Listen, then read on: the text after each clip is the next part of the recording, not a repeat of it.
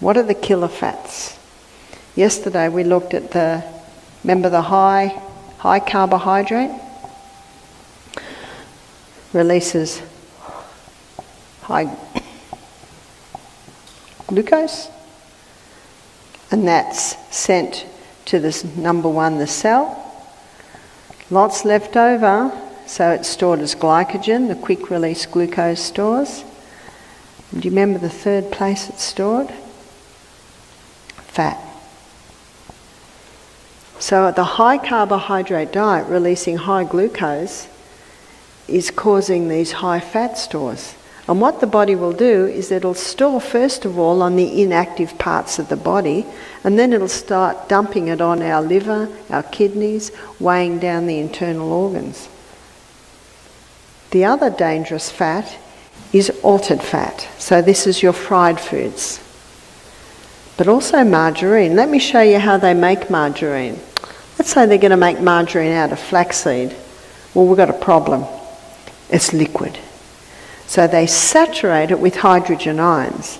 To do that, they have to use a catalyst, and the catalyst is either nickel or aluminium. You know what that means? Every tub of margarine has nickel or aluminium in it. And when they saturate it, it causes these hydrogen atoms to flip over to the other side. Now, it's saturated. Every tub of margarine is a saturated fat. Because if it wasn't, you'd open it and it'd be liquid. But that structure that I've just drawn for you there is not known in nature. In fact, it's very similar to the structure of plastic. So if you're going to eat margarine, you should eat the container it comes in as well. If you're feeling sad right now because you've just bought a tub of margarine, just close your eyes when you throw it.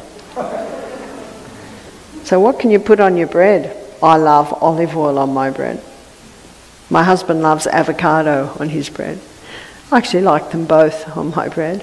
What about Earth Balance? Well, Earth Balance is a margarine that hasn't been created like this. It's been created by merging a polyunsaturated fat and a saturated fat together. The problem with Earth Balance is it's got canola oil in it. We should all be contacting Earth Balance and saying, please, can you make one without canola oil?